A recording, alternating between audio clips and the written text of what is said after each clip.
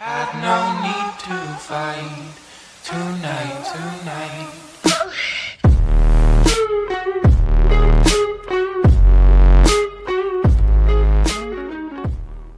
హిందువులు జరుపుకునే ముఖ్యమైన పండుగలలో విజయదశమి ఒకటి.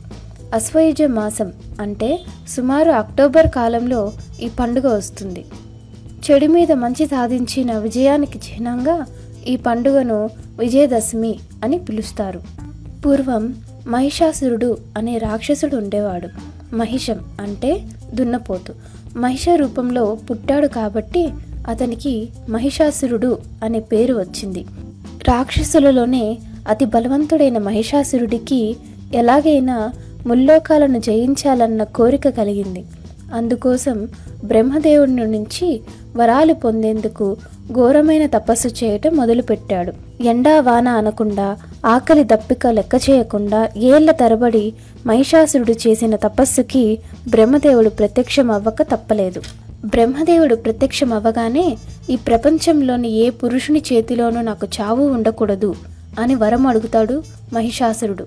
ఎందుకంటే ఆడవారు ఎలాగో తనని ఓడించలేరని అతని నమ్మకం. బ్రహ్మదేవుని వరం పొందిన మహిషాసురుడు ముల్లోకాల మీద పడి ప్రజలను పీడించసాగాడు.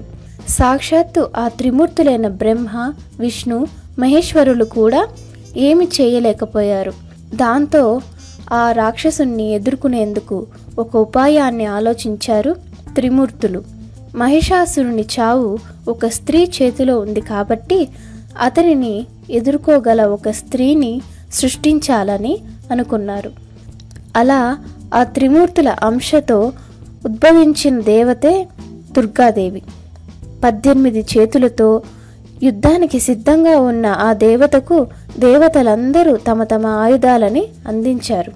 విష్ణువు సుదర్శన చక్రాన్ని, శివుడు త్రిశూలాన్ని, దేవేంద్రుడు వజ్రాయుధాన్ని, ఇలా ప్రతి ఒక్క దేవతలు వారి వారి ఆయుధాలను అమ్మవారికి అందించారు.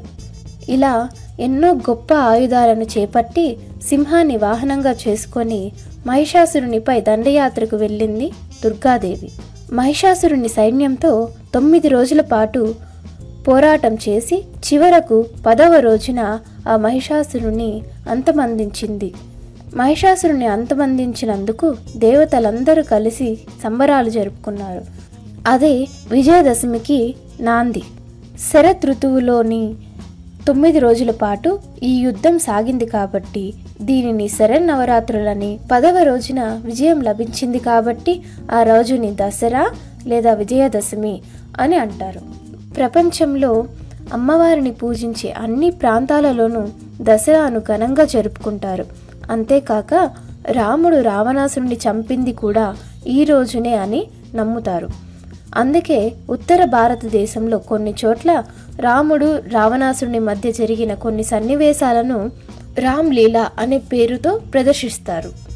మహాభారతం ప్రకారం పాండవుల వనవాసం ముగిసింది కూడా ఈ విజయదశమి నాడే. ఆ రోజున పాండవులు జమ్మి చెట్టు మీద దాచిన తమ ఆయుధాలని తిరిగి తీసుకున్నారంట. దానికి చిహ్నంగా ఈ విజయదశమి నాడు జమ్మి చెట్టుకు పూజలు చేస్తారంట.